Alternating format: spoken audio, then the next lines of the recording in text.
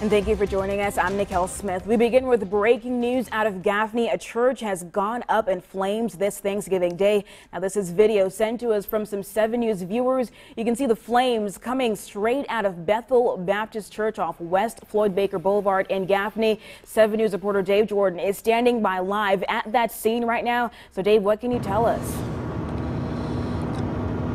Well, we are going into at least the third hour, Nicole, of this fire burning at the Bethel Baptist Church. I'm going to step out of the shot so you can take a look at what's going on, and you can see that it is a very active scene. Officials don't yet know what caused the fire, and we are waiting on a briefing to get more details. Now, we have some video that we shot earlier in the day of what this fire looked like in the evening, rather. You can see the flames shooting out over the top of the building here in what I am told is the older church building on this property, at least according to the parishioners. Many people seeing this fire came and gathered to watch as firefighters worked to put this fire out. Several crews fanned out throughout the night. At one point, the roof of the building actually collapsed and continued to burn well into the evening. Now, back here live, firefighters are still on the scene. We are at North Oliver and Brown, which has been blocked to traffic just so they can keep people away from this area, which is still a pretty active scene. We are, as I mentioned, awaiting a briefing,